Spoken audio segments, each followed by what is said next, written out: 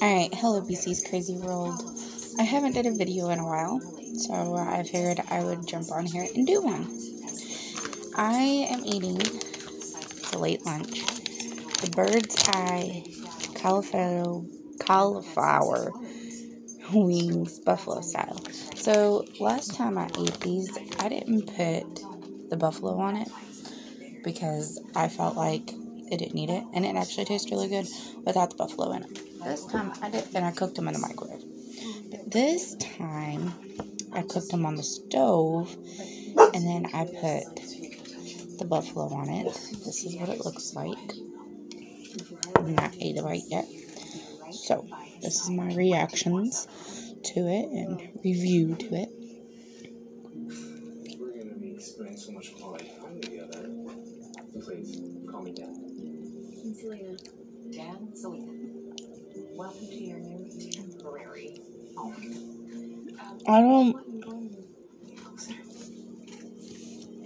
That sucks.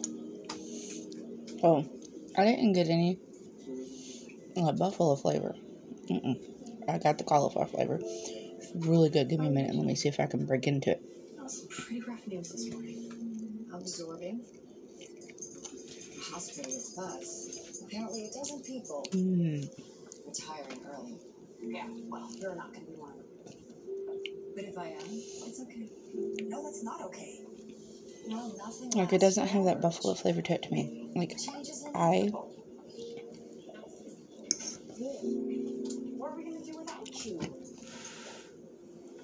Love it. Just like you were. On a scale of 1 to 10, 10 being the best, I give it that 10 because I love it so much. But with the spiciness on the scale of 1 to 5, and 5 being the spiciest, 0 being not, I give that about a 2. I have a kick to it, but I do not have any spiciness, and it sucks. I was looking forward to the buffalo taste.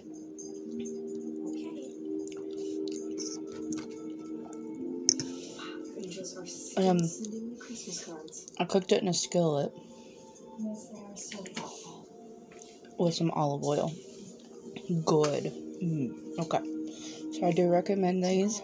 Remember, it's Bird's Eye cauliflower wings, buffalo style. Try it. I do recommend it. Bird's Eye does make really good stuff. So, and you could also put stuff in your microwave with Bird's Eye. So, thank you for watching. Later, BC's Crazy World.